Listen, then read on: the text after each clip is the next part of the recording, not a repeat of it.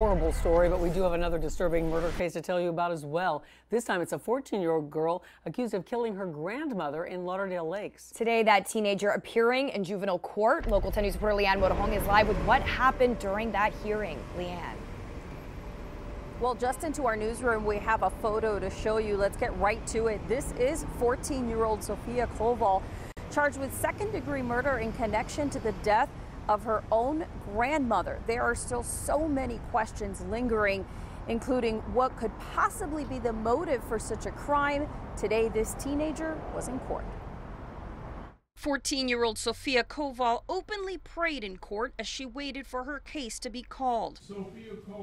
Her father also in court with help from a Ukrainian interpreter. The teen stands accused of second-degree murder for allegedly beating her grandmother to death. And did he find probable cause for second-degree murder? Yes, sir. The crime allegedly happened last week inside a condo along the 4100 block of Northwest 41st Street in Lauderdale Lakes.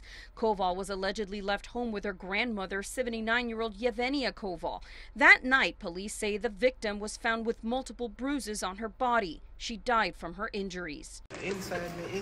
Cell phone video shows the police response outside the condo complex around 12:30 a.m. on May 23rd. Female, not conscious, not breathing. An autopsy determined the victim's cause of death a homicide. The defendant's father and son of the victim says his mother was a sweet woman who never hesitated to help others. She's a very good girl, as far as I know. Neighbors described observing a normal relationship between grandmother and granddaughter. It's something out of character. She's been going through a lot because she wants her mom.